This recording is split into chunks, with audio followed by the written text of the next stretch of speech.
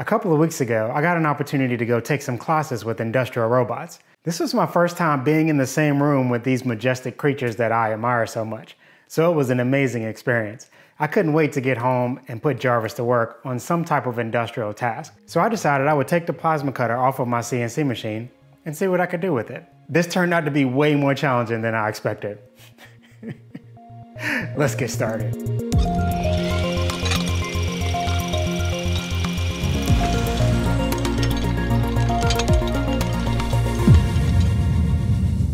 This is a 3-axis CNC machine that I built about 2 years ago, and the purpose was to cut out steel. This is a plasma torch, which can be computer controlled around the table, and I can cut out any kind of shape I want, as long as the shape is flat. This green fluid that you see is a rust inhibitor. It also keeps the part cool while I'm cutting it out because this plasma flame is pretty hot. Basically, I'm going to take the torch off of this machine and figure out how to attach it to my robot arm. Then I should be able to cut out things that are not flat. For example, what if I want to cut an intricate shape in a piece of square tubing or angle iron? This has a lot of applications in the industrial environment. If you want to cope an I-beam to allow them to be welded together snugly, then a robotic plasma cutter is going to be the way to go. My goal today is to mimic that kind of application with Jarvis.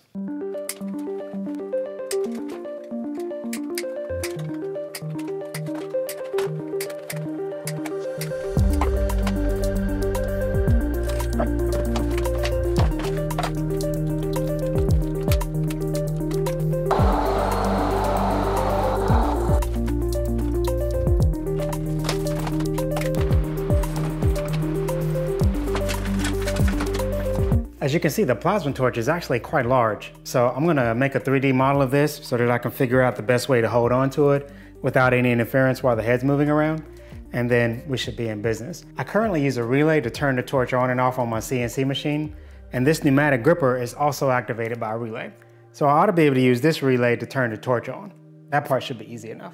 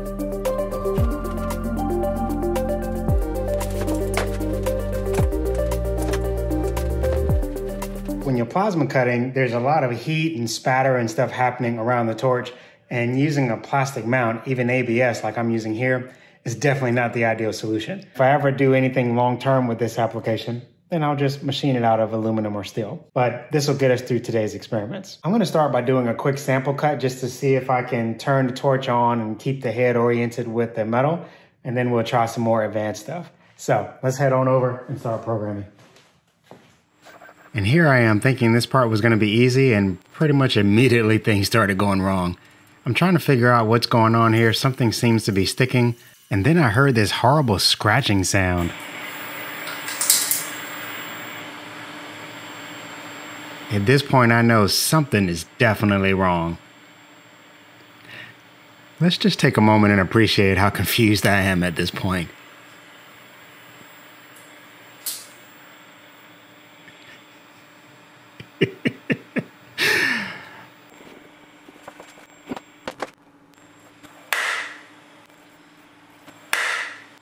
I'm sure you can hear that clicking noise. Oh gosh. Just when I thought I was ready to start programming. Oh! See that zip tie right there? That's the only thing that's new. and you see how close it is to the limit switch? I might actually be clipping on that, and that's what's giving me the problem. So we're gonna cut this guy off. So the clearance there is very small. All right, let's jog it around and see if that's what the problem is. Everything's back on. Nope, that did not solve the problem.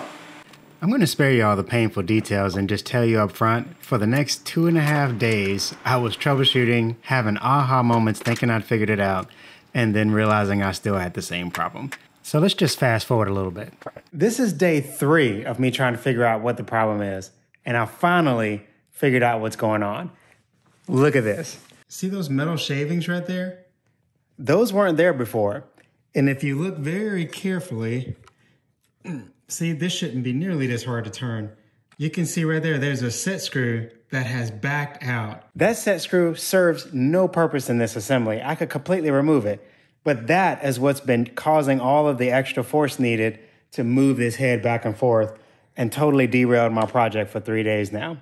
Insanity. I'm gonna take this all off, take those 2 set screws completely out because I don't need them, and then everything should be working again. Oh gosh, so glad to at least have figured out what was going on, because this was driving me crazy.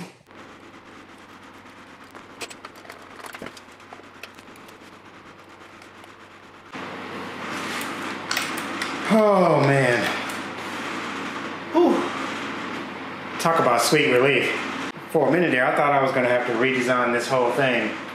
The sense of relief I'm feeling right now is just tremendous. All right, Jarvis, don't you dare disappoint me. That's looking promising. All right. Okay, that is good stuff.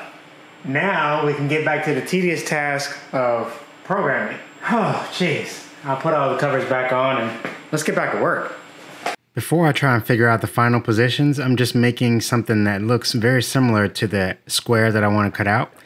And I realized that to run the robot this slow, I needed to adjust some settings. That required me to go over to my servo drivers and make some adjustments there. And after tweaking my program and the drivers, I was back in business. This will give me a much higher resolution at the lower speeds, but a much slower top speed. One of the scariest times to move this thing is right after you change a bunch of settings.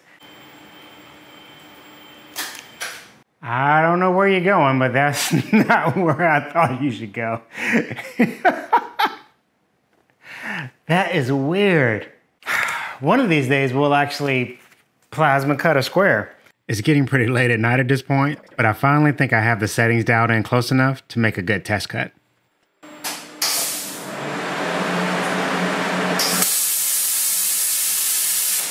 Well, the plasma torch is not supposed to turn on when I turn the plasma cutter on. So yet another hour or so of troubleshooting is about to begin. It is 11:17 and I've been out here way too long. I don't know what's going on with the relay. I'm gonna figure that out tomorrow, but I want to at least see if there are any other problems. So I'm gonna connect the wires with a regular switch and just turn the torch on by hand, let it cut out the square, and then at least I'll know that I won't have problems with that tomorrow. Then I can worry about what's going on with my relays. Okay, first full test, manually turning the plasma cutter on.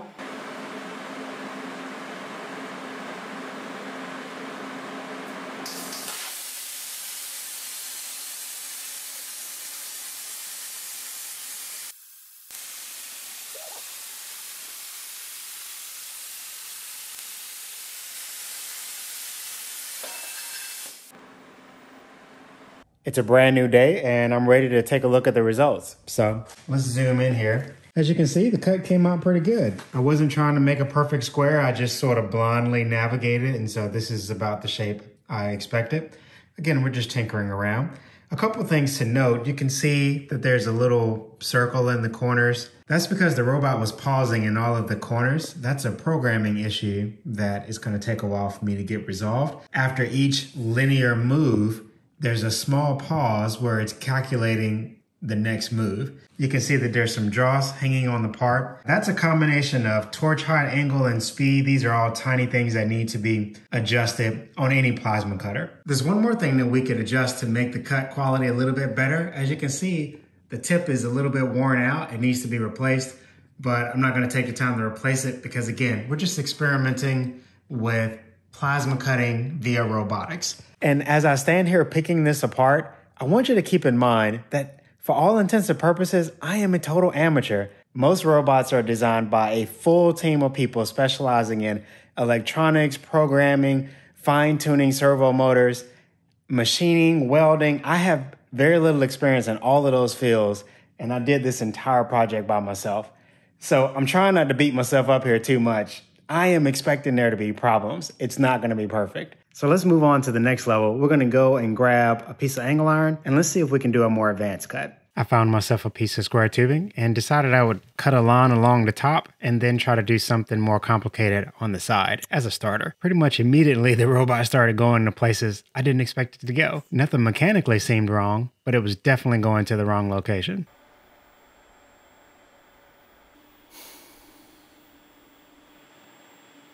I'm pretty sure this is going to be the most disappointing video I ever post on YouTube. This is what engineering is like. Lots of scratching your head and wondering why this is not working. I gotta take a break.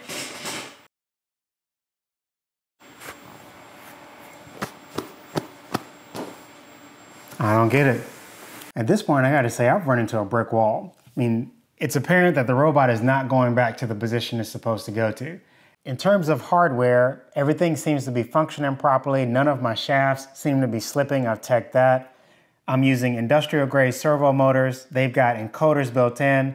The servo drivers aren't giving me any error messages, so I don't think the shaft itself is out of position. I'm using harmonic drives for my gearboxes. Harmonic drives have almost zero backlash, so the problem is not a backlash issue. When I tell the servo controller directly by jogging to move the motors, everything seems to be moving the right distance, and therefore there shouldn't be a mechanical problem or a servo controller problem. It's somewhere before that. The biggest issue I think I'm running into is I don't have a closed loop. I have differential encoders on these motors, and there's no way to get those differential encoders to communicate with this software. That's a problem I have to figure out later. If I could close that loop between this software and my servo controllers, then everything will be fine. The program would know that the robot hasn't reached a position yet, and it will keep commanding it until it finally gets into position. At this point, I decided to just start over. Let's reset the program, try to write it again from the beginning, recalibrate the robot, and let's see if that makes a difference. 3, 2, 1.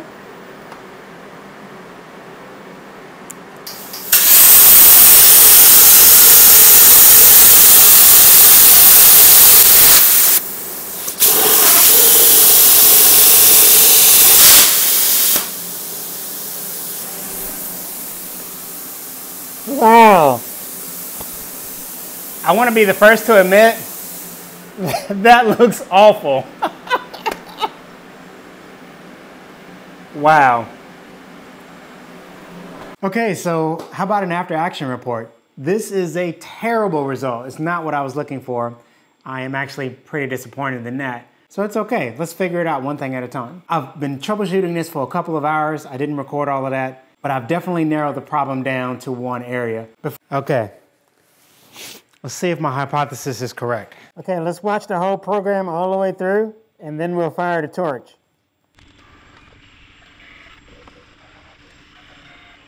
So I can already see the torch is going to drag on the part for a couple seconds here.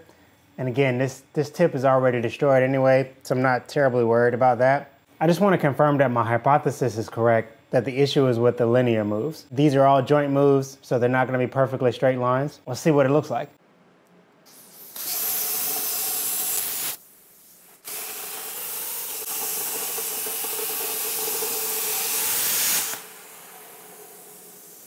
Well, there's good news and bad news. Looking at this cut, it turned out pretty much exactly how I expected if everything was functioning properly. This little offset that you see is an error in programming. I could see that I wasn't quite in the exact same spot as before, but I didn't bother fixing it.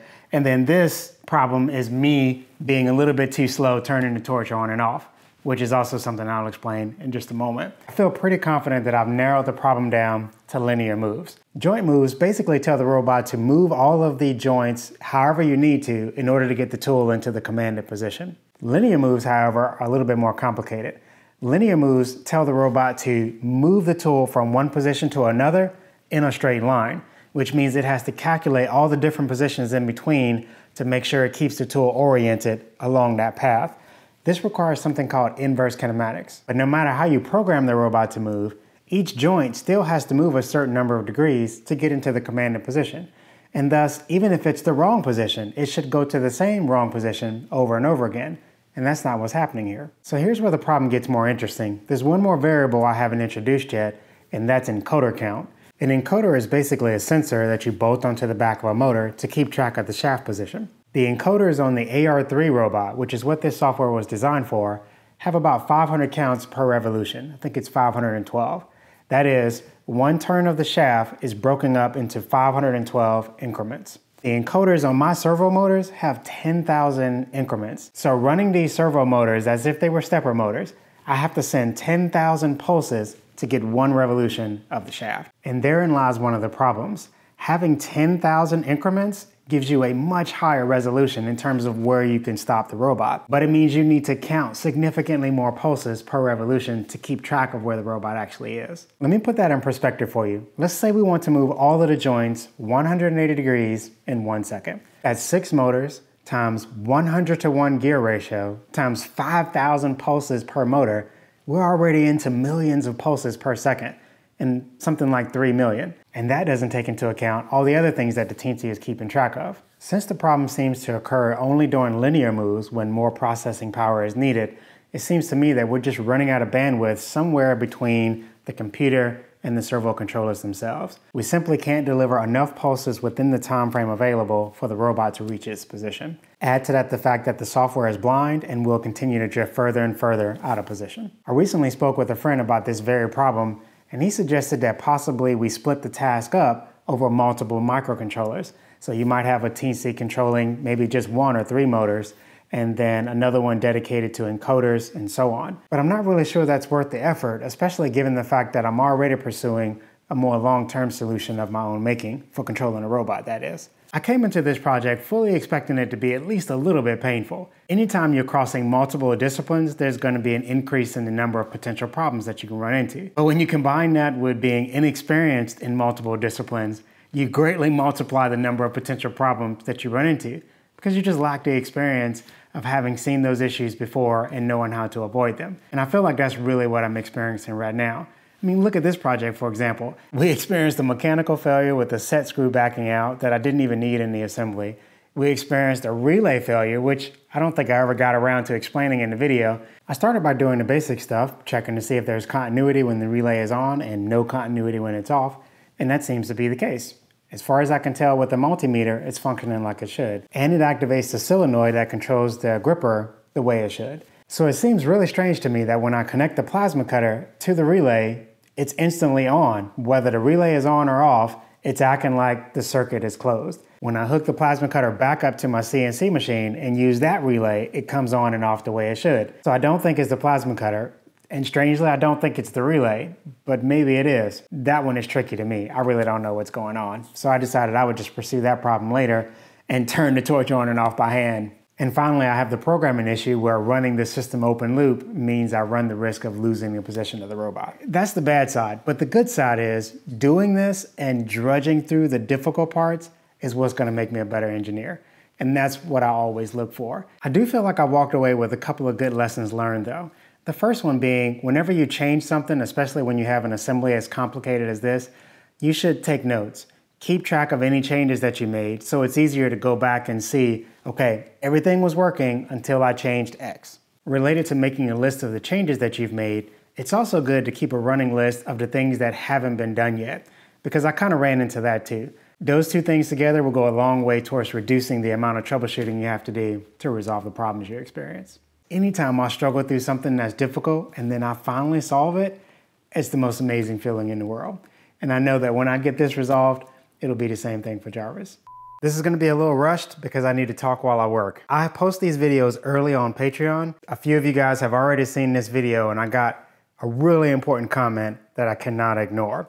So let's start there. Earlier in the video, you heard me say, and I realized that to run the robot this slow, I needed to adjust some settings. That required me to go over to my servo drivers and make some adjustments there. And after tweaking my program and the drivers, I was back in business. This will give me a much higher resolution at the lower speeds, but a much slower top speed. And ironically enough, you also heard me say that I should write down the things that I change. What's so funny about this whole setup is the entire reason I use the electronic gearing is because back in January, I anticipated this exact problem.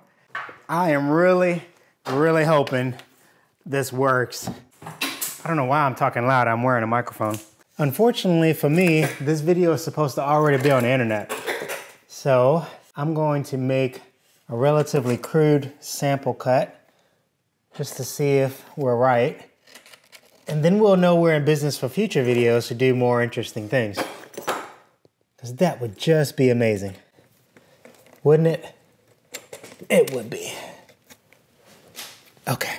Everything's back on now and ready to go. I need to adjust golly, that's the whole reason we're doing this.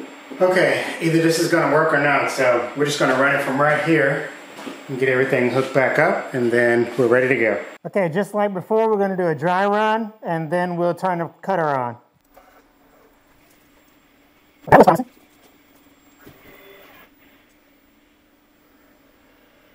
What?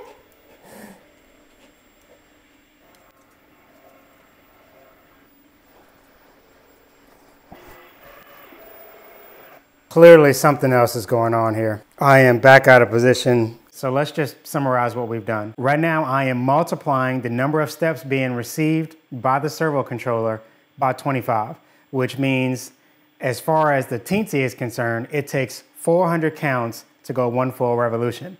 That's all the number of pulses it needs to send. But again, when I do joint moves, it keeps going back to the same position. And with the linear moves, somewhere along the way, it loses the position. I mean, and then you saw that behavior where it backed off of the part, which is the opposite of what I thought it should do. I don't know. There's something else going on in the program that I haven't figured out yet, and I've just run out of time to investigate. You guys should already be watching this video live, and I'm still recording it. So I gotta wrap this up today. One of the most painful things for an engineer to do is to walk away from an unanswered question, and that's what I'm forced to do right now. So that part's really uncomfortable for me. On Patreon, they brought up the issue of whether the relay is supposed to be normally open or normally closed, like perhaps they're different types, and that's not the case. Both of them are normally open relays. Both the plasma cutter as well as the gripper require a normally open relay. And besides, if that was the problem, when I turn the relay off, the torch should come on and vice versa. And that's not what's happening either. It stays on no matter what as soon as I plug it in, whether the relay has power to it or not in terms of activating the switch. Feel free to leave your ideas in the comment section, and I will try to post a follow-up video. Thank you so much for hanging in there to the end. This is gonna be one of my longer videos, but hopefully interesting in that we ran into a lot of challenging engineering problems. I just hate to leave this mystery unsolved, but maybe you guys will help me figure it out. Thanks for watching.